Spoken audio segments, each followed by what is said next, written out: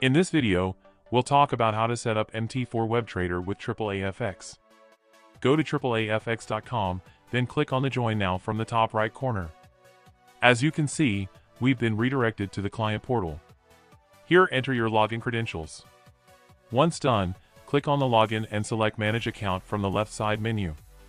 If you haven't created a demo account, kindly check the video on how to open a demo account with AAAFx. Here, click on Web Trading. You can also find MT4 Web Trader platform by selecting Tools from the left side menu on your dashboard and then click on MT4 Web Trader. Alternatively, you can go to AAAFx MT4 webpage. Scroll down, and you will see three options: Desktop, Mac, and Web-based. Select Web-based from the list.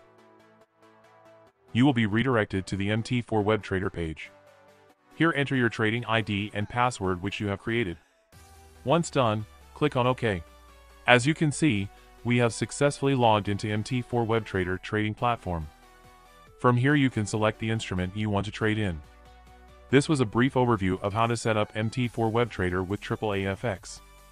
If you have any questions, please feel free to reach out to our support.